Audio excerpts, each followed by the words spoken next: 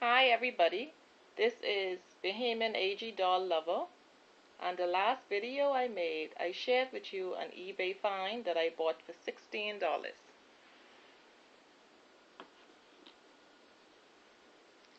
This is AG Doll number 26.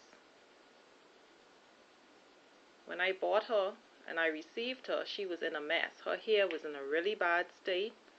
She was missing one eyelash. She came with ink marks on her leg.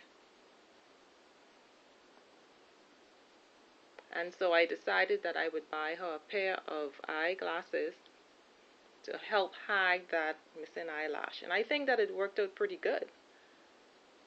And therefore I decided to re-wig her. I bought this wig from Ruby Red Galleria online. And it's a dark brown wavy wig. It's beautiful. I think she came out pretty good. I was not able to remove the pen marks off of her leg, but that's fine. And my daughter named her Serenity. So I hope you all like her.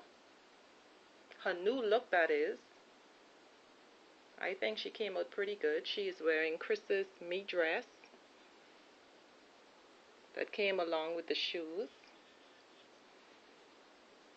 And she is beautiful. I am really happy with the way she came out.